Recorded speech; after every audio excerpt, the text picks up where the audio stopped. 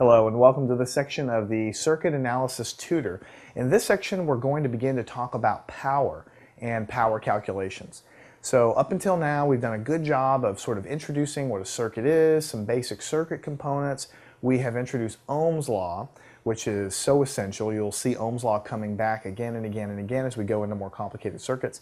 And so we've kind of got a taste of voltage and current and resistance, which are central to everything. Here we're going to talk about power. Everybody watching this video has an idea about what the idea and concept of power is, right?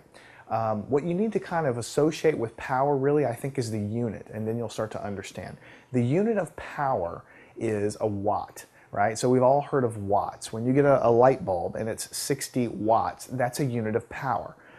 Whenever you get a 120 watt light bulb, that means that that light bulb consumes more power, so it's brighter, right? So the higher the wattage or the higher the number of watts that something is producing or absorbing, depending on what you're talking about, there's more power involved, right? Power is the thing that gets the work done, right? It's what's actually doing work. In fact, when you look at the unit of watt, it's actually, and I'll talk about this and write it down in a second, the unit of a watt is a joule per second. So if you think back to physics, we learned about the unit of energy. Energy is joules, right?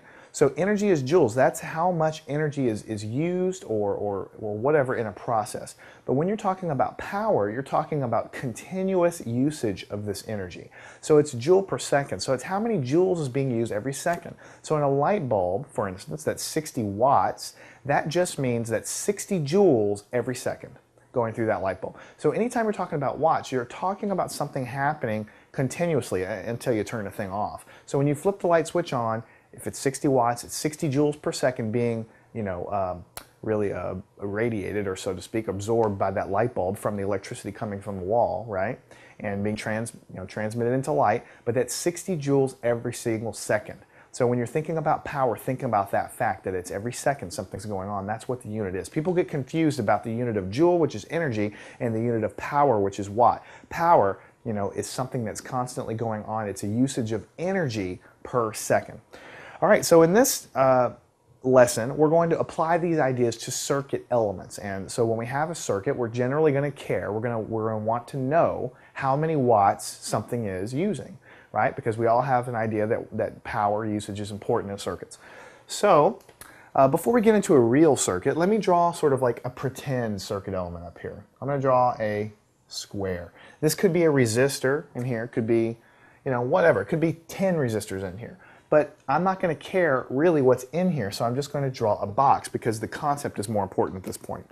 And connected to this box are, the wires that we always have in these circuits. So here's a lead coming out here, here's a lead coming out here. Now let me do some labeling really quickly. What we're going to say is the current flowing through this device is going this direction, and the current is value I. And across the box, across the device, we have a voltage drop. We're going to call it V.